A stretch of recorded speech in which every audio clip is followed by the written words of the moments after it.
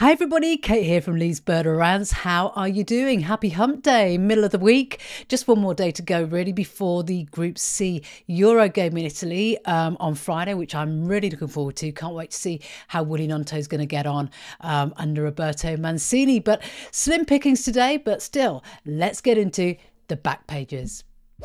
Leeds' future in doubt for loanee left on the bench. Harrison tipped for New White's contract. Your verdict? More Jesse Marsch misfortune, and top stat from the weekend that puts Leeds on a par with Arsenal and Chelsea. Let's go.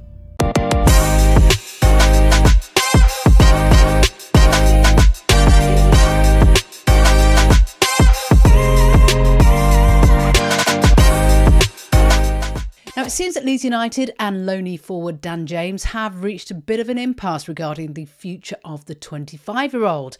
The Welsh international, of course, was loaned out to Fulham last September in the hope of grabbing some minutes before the Qatar World Cup, and also, of course, to bolster Leeds' attacking options. But with his loan period coming to an end this May, it remains to be seen whether or not he features in Javi's plans, whether we stay up or not.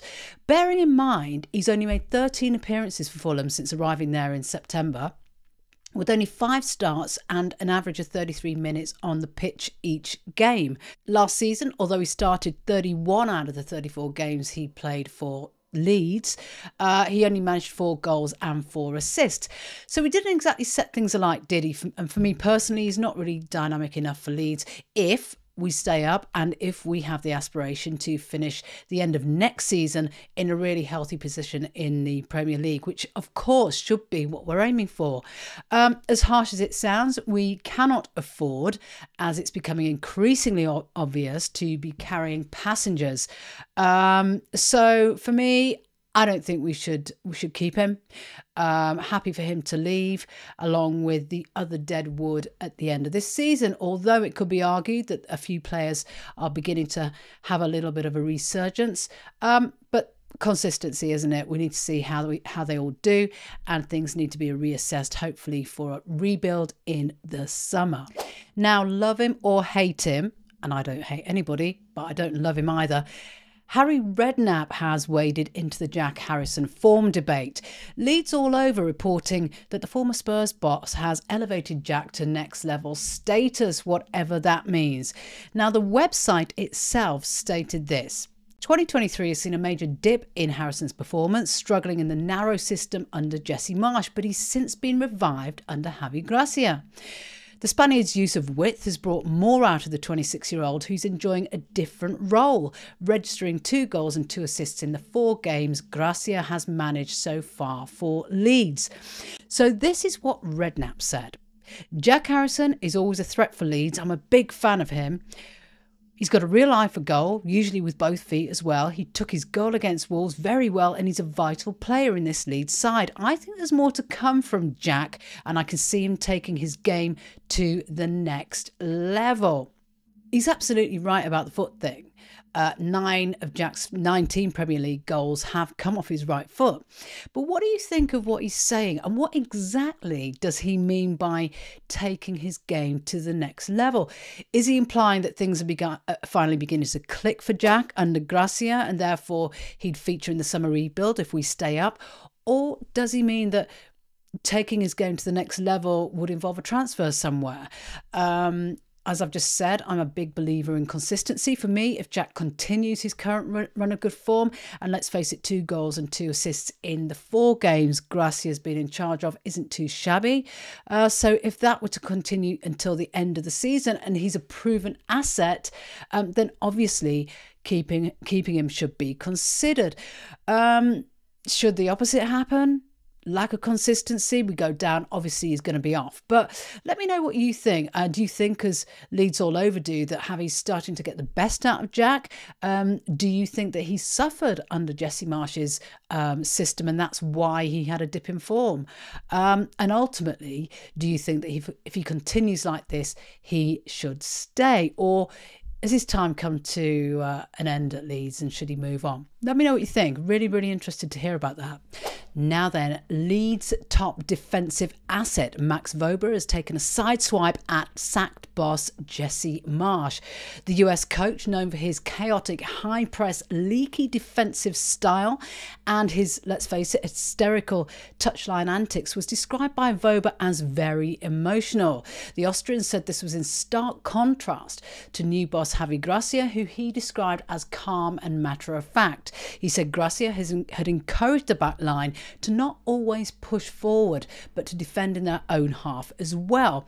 This was echoed by pundit Ian Wright, who said that Gracia had provided stability and the team now had a togetherness which they didn't have before. Let me know what you think about that. Do you think we're more cohesive under Javi? Do you think this sort of quiet, understated way of man management is doing the trick? They certainly seem to be more together for me, you know, side before self and all that. And I saw more flashes of that on Saturday against Wolves.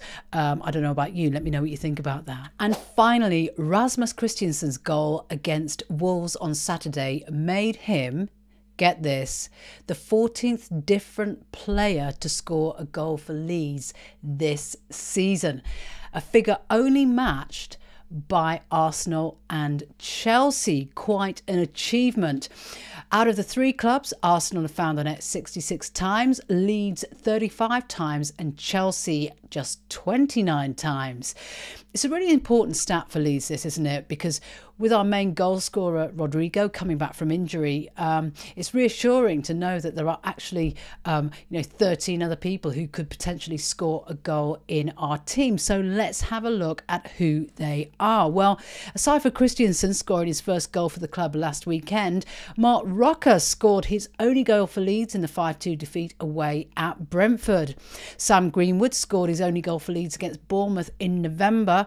Junior Firpo scored his only goal for the club in the clash against Southampton at Ellen Road for that much needed win. Liam Cooper also scored for Leeds in their 4-3 thriller at Bournemouth. Luke Ayling scored his first goal of the season against Wolves last Saturday, a replica of exactly what he did last year. Brendan Aronson got on the score sheet against Chelsea last August. Pascal Struijk scored 2 goals for Leeds this season, once against Palace and then in the home defeat against City. Luis Sinisterra scored 2 goals, one against Everton, which ended in a 1-1 draw, and the other in the 5-2 Brentford defeat. Willie Gnonto, another 2 goals, one in the draw against Man U and the other in the 2-2 draw against the Hammers. Bamford, another 2 goals. Jack Harrison, 1 goal against Brighton and Wolves, 1 at Wolves on Saturday. Chris Somerville, 4 goals this season, most memorably the late winner at Anfield. And last but not least, of course, 11 goals go to Rodrigo. Only 6 players have more league goals than Rodrigo this season, while his goals per 90-minute tally is only bettered by Haaland and Kane. Wow. That's amazing. I mean, really, on paper, we should be scoring like right, left and centre, but it seems to have eluded us up to now. Let me know if you think we've got enough firepower to stay in the Premier League. I mean, goals are seriously what we've been lacking, aren't they? Lack of sort of being clinical in the box. But that seemed different on Saturday against Wolves, didn't it? Have we turned a corner? Are we likely to see more goals in the coming matches? I hope so, because we're going to need to score a few more if we're going to stay up. Let me know what you think. Have a fantastic Wednesday. I'll see you tomorrow for some more Back Pages. Have a good one. Bye-bye.